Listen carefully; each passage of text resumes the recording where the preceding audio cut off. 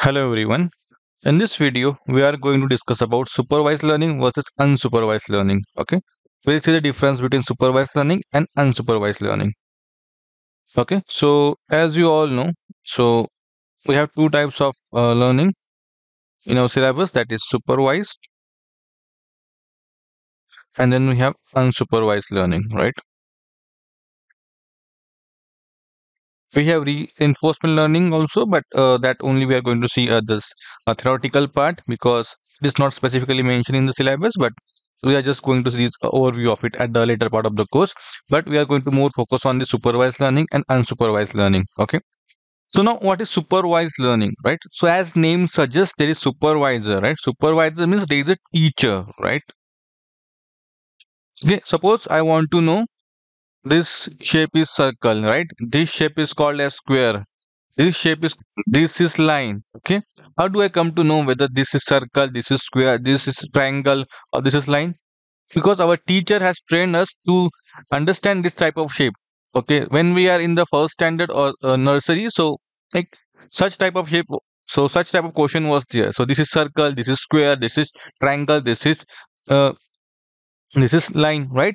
So what happens in the case of machine learning? We have a model, right? So we are going to train this particular model, right? So how we are going to train this particular model? We are going to give the input of this shape, right? And here I know, okay, this is circle, this is triangle, this is square, this is line. Okay, here we have a label data. So this shape means circle, this shape means triangle, this type of shape means square, this type of shape means line. So here we have a input also, and here the corresponding output also, circle.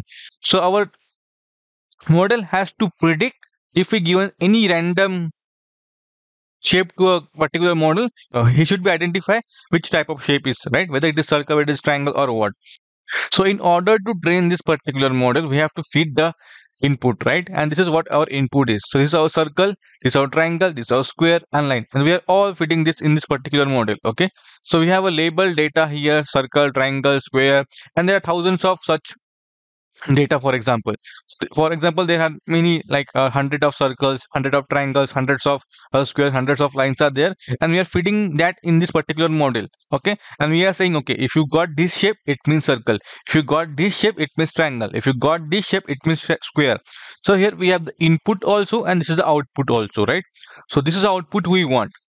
So in the supervised learning, we know what is our target output, right? So here it is labeled data, right? Labeled data. So we know this is circle, and also model has to predict which shape is this, right? So we have a label data, or we can say targeted data, right? Targeted data we have, right? So our model has to train. We need to identify which type of shape it is, right? For that purpose only, by training this particular model to identify the which type of shape it is, right? For that we need the shape and also what it is, right? It is a circle, it is a triangle, or it is a square, right? So we are going to feed this particular data in this particular model, right? And what we are expecting, if we put any random shape to this particular model, if I just input this shape, so output should be it is a triangle, right? It is a triangle, right? So this is what supervised learning is. So here we have an input, that is shape, and and also we have an output. Okay, this is targeted data or labeled data, that is circle, right? We know this is a circle. Also we want to train this our model to understand this is a circle, this is a triangle, right? So input and output variable we know, right, in this supervised learning model, right? So we have a targeted data or labeled data. Okay, so this is fixed. So this is what supervised learning is. So what it will give me, suppose I train my model based on this particular information, and if I fit any type of shape to this, right, now if I give this as an input, so it should give me, okay, this is circle, right? If I just give this line as an input, okay, it should give me, sorry, input, so it should give me, okay, this is line. Okay, so our model should able to predict which type of shape it is, right? So this supervised learning is also called as prediction model, right? Prediction model, right? So this model is predicting, okay, what type of shape it is, based on the input provided to him, based on the data which on which he got trained, right? So this is what the supervised learning is. So how we train this particular model? So suppose we have hundreds of shape like input, right? So we divide this data, or we can say information, into two types, mostly three types. Okay. First one is training data, then we have testing data, and then we have validation data, right? Suppose I have this 100 of circle, 100 of triangle. So out of this only I will use 70% of a data to train the model. Okay. Rest 30% of data I will take to validate our model. Okay. So because in this case I will know this is a circle. So I already know this is a circle, but I want to test this particular model whether this is giving me correct output or not. For that purpose only we are splitting the data, right? So if I give this as an input to a model, so it should give me this is a circle. Right. So this is what supervised learning is. So here we know the input, and here and we also know the expected output, that is targeted data, we have labeled data, we can say. So this is what supervised learning is, right? Now in the case of unsupervised learning, what happens? Same model we have. Okay, our problem statement is same, right? We are going to give the input same thing, like circle, square, right, then line. But in this case we I don't know whether it is a circle or a square. I don't know whether it's a rectangle or triangle, right? So here we don't have a labeled data, so it is unlabeled data, right? Unlabeled data, right? I don't know my output, right? I don't know my output. If I fetch this particular square, I don't know what is it, right? So this is what unlabeled data is. This is unsupervised learning. There is no teacher to teach this particular model to see, okay, this is square, this is triangle.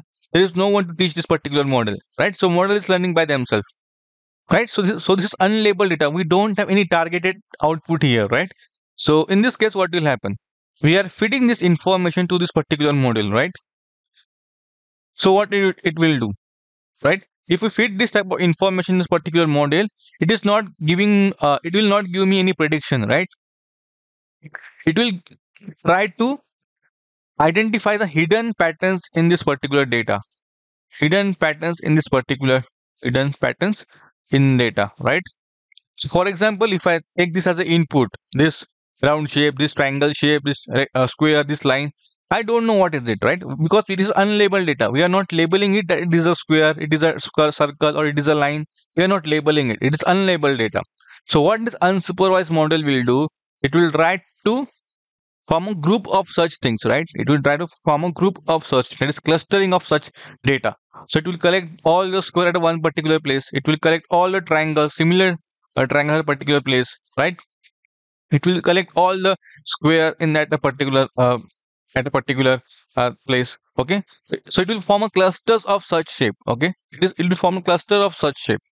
So it so unsupervised learning is used to find out the hidden patterns in a particular data, because we don't know what the expected output is in the unsupervised learning, right? So that's why we can say it is a clustering type of model, right? Clustering. We have a clustering concept here, so we'll discuss about that in unsupervised learning.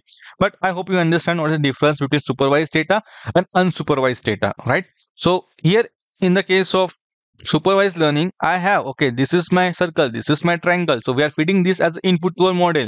So we have a label data here. So if I give this circle as input, it should give me, okay, this is a circle. What about this unlabeled data? I don't know what type of shape it is, but I'm still giving this as an input. So model is trying to analyze what this type of shape is, right? So what it will do, it will try to analyze the hidden patterns. So it will form the clusters of similar patterns, right? So square on one side, circles on another side. So it will form the cluster of such patterns. So this is what unsupervised learning is. Okay. Okay, so I hope you understand this particular concept. So that's it from this particular lecture. In the next video, we are going to discuss about.